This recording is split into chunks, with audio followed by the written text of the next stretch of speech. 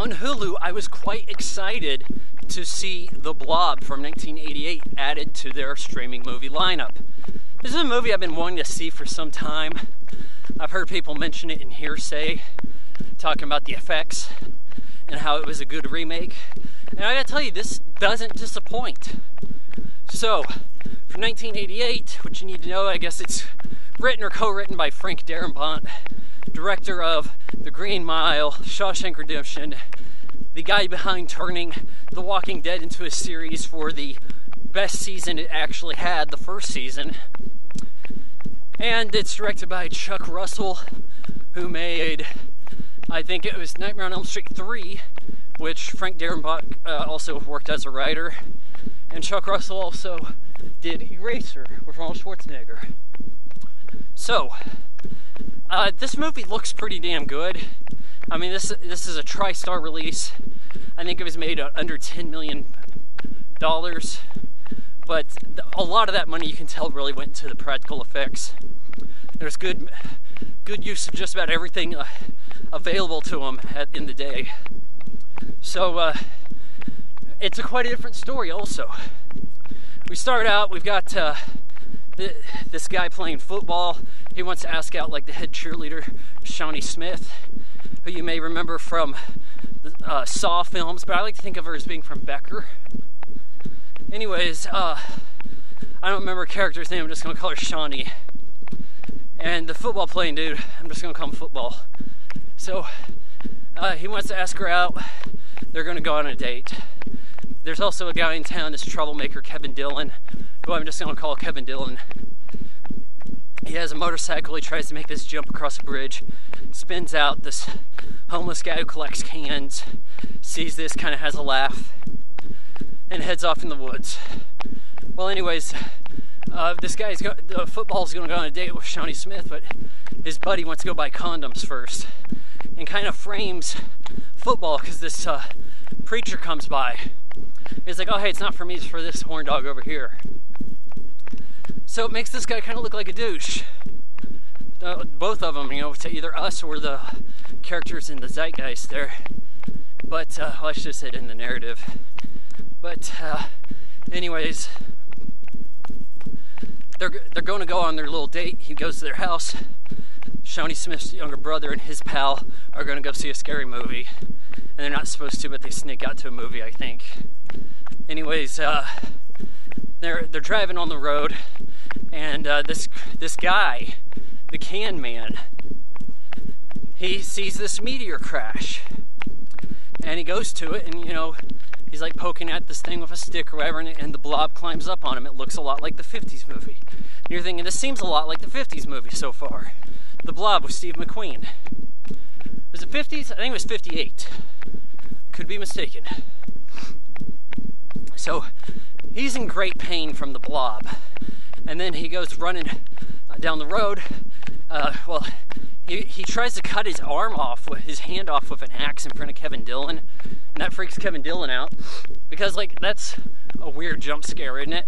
Ah! They go running into the road, come across Football and Shawnee Smith. Old guy bounces into his car, and he's like, hey, there's a car accident. You're coming with me, Kevin Dillon. I'm like, really? Car accident? You need witnesses and shit? Like, what? The guy didn't even really leave a ding or anything, so they go to the hospital. You can probably see stuff coming down my nose. Kevin Dillon's like, oh man, you're gonna be alright, I'm out of here. The guy goes to a hospital bed. Football takes a look at him and sees him kind of convulsing and stuff. Walks over there, lifts up the blanket and sees that his body's missing. And it's like, whoa, holy shit, what's this? And he's like freaking out and stuff. And he gets on the phone, and then this acid starts dripping from the ceiling. And it's the blob. It got up on the ceiling, it's larger, and it drops down on him. Shawnee Smith comes running to Football to help him, and he's like engulfed in the blob. It's a really cool effect that they wouldn't even bother with today. They just do CGI. And he reaches his hand out, and she tries to grab his arm, and she's tugging at him, and his arm gets ripped off. She then falls on the ground, hits her head against the wall. Cut to, police have shown up, this gruesome stuff's going on. We don't know who's all behind it, but we're gonna find a way to blame Kevin Dillon for it. And then they They arrest Kevin Dillon. Shawnee Smith's telling them what happened, but nobody believes her. There's a lady who works at a diner. She's going to have a little date at 11 o'clock with the police guy. Well, Kevin Dillon gets released from prison because they're like, well, we can't really charge him for anything. So he goes to the diner, gets a sandwich, and then at that point, it's like, okay, the place is closing up, but the blob has gotten into the water system. It kills like the sous chef, and then starts scaring everybody. They run into the freezer. They kind of learn that the thing doesn't want to go near the cold. And guys, I'm not kidding you. It's too goddamn hot. I've got some Gatorade. I'm gonna grab a Gatorade, okay? And I'm probably gonna goddamn walk the rest of this. I'm sorry, this is the first time I have to do this. I'm getting old. I'm not getting enough money from you guys. I can't make my next student loan payment. I need 150 bucks in a couple days. I'm gonna sell off my old video games, try to make do, and that's if I even live. Is this feeling pretty miserable right here? All right, so I'm gonna grab me a drink of water here. Yep. Oh, shit.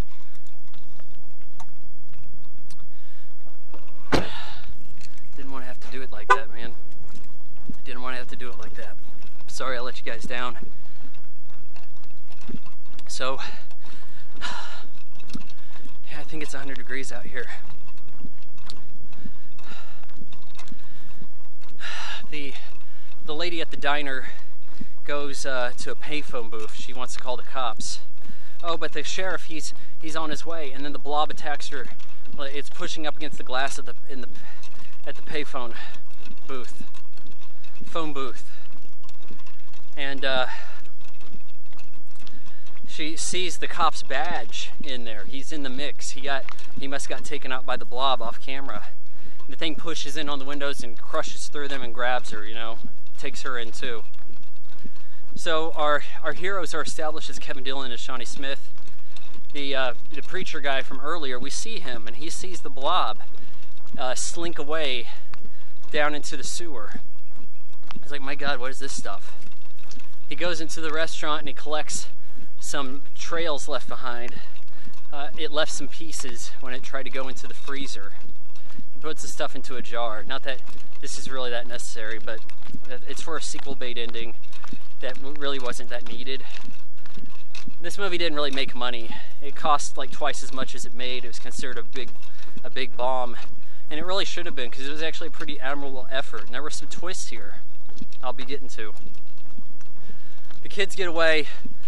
They head out into the woods. I don't remember how they got out there. Maybe rode a motorcycle. And kids, I mean Kevin Dillon and Shawnee Smith. It's hard calling them kids. But shit, you gotta know I'm older than they were when they made this movie, right? So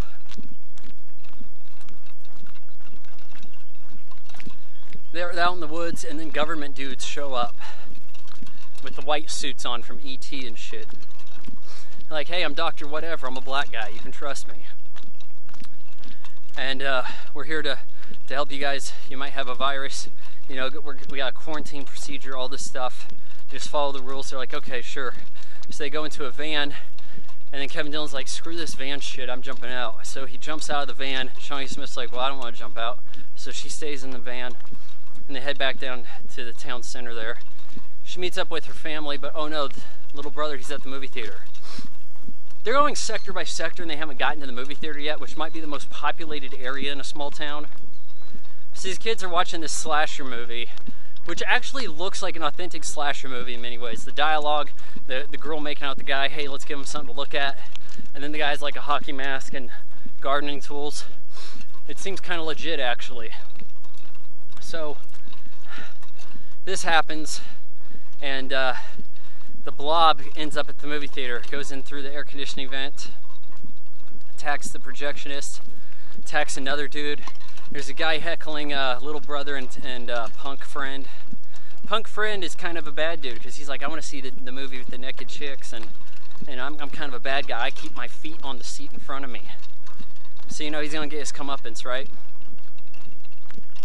Oh, also at some point, out in the woods, the jerk-off that bought the condoms and framed football for wanting them, he's making out with a chick, and he's got her like passed out, and he's gonna Bill Cosby this. Reaches over, grabs some boob. It's Erica Elinaki. She was the original Babe of Baywatch, and she was in E.T. You know, I mentioned E.T. here. She kissed Elliot in E.T. Anyways, I guess the Blob got some part of her, because like he reaches for her and then tentacles get on him, and then her face like collapses, like it was from Body Snatchers, which I reviewed last week. And I'm thinking, well, that's a little weird. Like the Blob has some unusual characteristics for killing people here, but something that I like is, yes, it is a gooey blob still. Sure, it may have an acid quality, but you can tell when someone's dead. Like, unlike today's movies where it's like, oh, that explosion, I thought it killed you. No, not really. I'm still here. I'm in a Marvel movie. I can't die, remember? You know, that kind of stuff. So instead of that kind of thing happening, you can really tell when someone dies here. Well, the Blob kills this guy that was bugging the kids at the movie theater. People in the movie theater are running around. They're getting sucked in by the Blob and shit. Shawnee Smith shows up. I don't think Kevin Dillon's with them or not. She goes into the sewer with the kids. They run out of the building, and they head into the sewer, and they are sledding through the water, and I guess the Blob can get in the water just like any normal creature, but it doesn't really absorb the water. And it attacks the punk kid. He gets pulled back. Well, Shawnee Smith, she's, you know, meek cheerleader. She passed out earlier. She's doing as people tell her to do, and now she's really starting to man up. Her brother's like, go rescue my friend. They're climbing this ladder. She jumps off, dives in the water, looks for him, can't find him, and then finds his body being like melted away. Ah, help. And, yep, it's too late for you. Like I said, you can tell when someone's dead in this. So the Blob's gonna come up after her and stuff, and the kid gets away in the grate. She can't climb through, but then shit, something happens. I think maybe there was an explosion that got its attention, and it started going towards it. The scientist guys are on the scene, and Kevin Dillon's like, Kevin Dillon overheard some stuff in the woods about this shit. Yeah, he saw the meteor, and here's the big plot twist. It's not a meteor, it's a satellite. American satellite. They're getting stuff ready for their bioweapons division, right? NASA, doing little aliens. And so, yeah, that's a thing. Your big plot twist. Black, trustworthy looking scientist dude is actually the bad guy. And so he wants this to stay covered up. The people in the town are expendable. Kevin Dillon overhears this, they chase him. He goes in through the woods, all this stuff. Gets away he gets his motorcycle to actually do this jump. So that Chekhov's gun, you know, that checked off that box for Chekhov's gun, whatever the hell. I'm having a heat stroke. So then I guess he found his way into the sewer, and that's where he got the attention of the Blob. Eventually, he gets Shawnee Smith to ride on the back of his motorcycle. They head around in the sewer, do a little stunt drive up a tunnel type thing, you know, like in Arkham Knight, when you have to do that type of shit in the Batmobile. You know what I'm saying? When Joker challenge in the DLC, right? You know what I mean? So they do a barrel roll, and they're getting away. And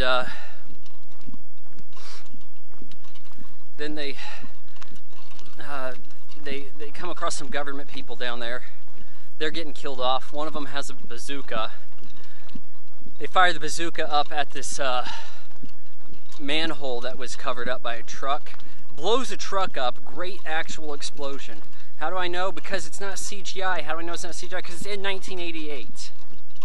It's the only way to be sure, you know? It's like what Ripley said.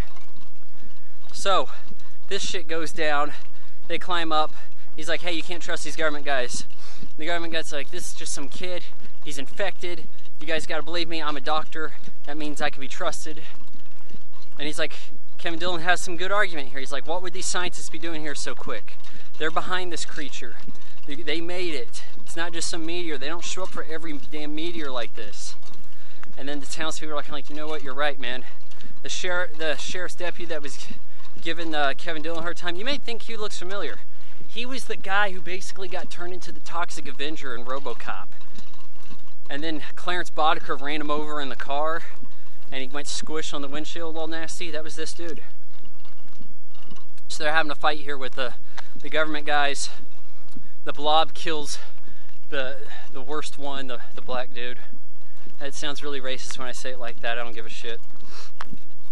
So then the white guy that was kind of like, hey, that was my man down there. We can't seal these kids in. You know, he's a little sympathetic. He's like, let's blow this shit up. So they just start dropping like C4 and shit all. Oh man, this nice cool breeze. Shit. You know, I'm gonna goddamn take the goddamn hoodie off. Got a haircut today. It was under $10. I said, here's 20, because that's what my mom gave me. God damn, my life's pathetic. I said, keep the change up to 10 bucks. Oh well, I think it worked out okay. It'd look a little better if it weren't for the hoodie. Shit, how bad does this look? I can tell from the shadow. Yeah, my hair all sticking up weird. So, this guy gets killed off too by the Blob. Then we have all the people that are remaining all run inside this church, and they're going to fight the Blob there. Chief Sheriff Deputy gets sucked in through this door. Blob grabs him and shit, like snaps him in half. God damn, the effects look pretty damn convincing. The only time this thing's kind of look bad is when they do some composite shots, and you can tell they have like a miniature Blob, and it's like attacking people, kind of like 50s monster movie style. They're running down the street, oh, SWAT at them sort of shit. Yeah, that's a little telling when it's trying to play that card. But overall, man, these are really quite impressive effects. Everybody who gets killed kind of dies in a different way. It's like they actually came up with a lot of creative ways to kill people with a goddamn Blob. So they're gonna fight this thing off. Kevin Dillon and Shawnee Smith go outside where there is an ice cream, well, not an ice cream, a snow making truck that Kevin Dillon, he works in this mechanic shop where they're fixing this thing. He knew where it was. He grabbed it, he gets it over to the building and whatever. And he's like, okay, so it's afraid of the cold. We're gonna make it snow, bitch. So he gets turned over in the truck and things aren't going so well. Shawnee Smith tries to come to the rescue, gets the machine gun, starts shooting the thing up. It's like, die, you son of a bitch, you know? All that sassy heroine stuff, man. She tries to leap away, gets kind of stuck. Kevin Dillon got out of the truck, helped her out. There's an explosion. That was timed for something happened. Blows up the truck, and it starts snowing, and the Blob has basically been crystallized. And everybody's out celebrating its snow, and it looks beautiful. The two, Kevin Dillon and Shawnee Smith, now hug. Now, they'd said earlier in the movie, oh, hey, you never talked to me in school, all this stuff, and now I'm not one for school, I'm a bad boy. They don't kiss at the end, they hug. They hug. They're not jumping too far into this. You know, she was on a date with a guy she liked that day. She died. Let's not move so fast. So, they're like, okay, we gotta shovel this guy up, this Blob, get it out of here before it thaws. Cut to sometime in the future. Now the movie looks really different. This is like a totally different camera and stock of film. It looks like they actually shot this like a year later or something. We have this preacher guy from earlier. He's talking about the apocalypse, all this stuff. He's got some gullible people in this tent that he's preaching to. And he's like, God's gonna give me the answer one day for when all of this is gonna turn south. And then he picks up the jar and it's got the Blob slushing around in it. And it's like sequel bait ending that never got made. You know, that was the way they did sequel bait endings back in the day. Now they would have put that after the credits. The credits play this like rock song by this Swedish band Alien. It's a brave new love. And it's like, hey, this is kind of jamming shit. Never really heard of this band. I looked them up. That's how I knew the name was Alien. I mean, it's got that kind of like generic 80s hair metal sound, but you know, in the way that you like having it at the end of your kick-ass finale, right? It's a pretty serviceable movie, man. Like, I'm telling you, the effects are all right. The acting's pretty decent. You know, it's got to be when the leads are people who are actually in shit later in life as adults, right?